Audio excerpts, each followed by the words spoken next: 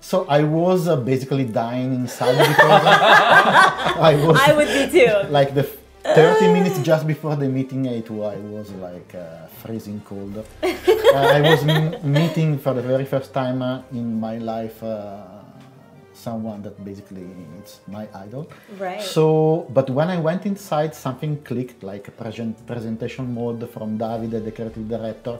So I was quiet and calm.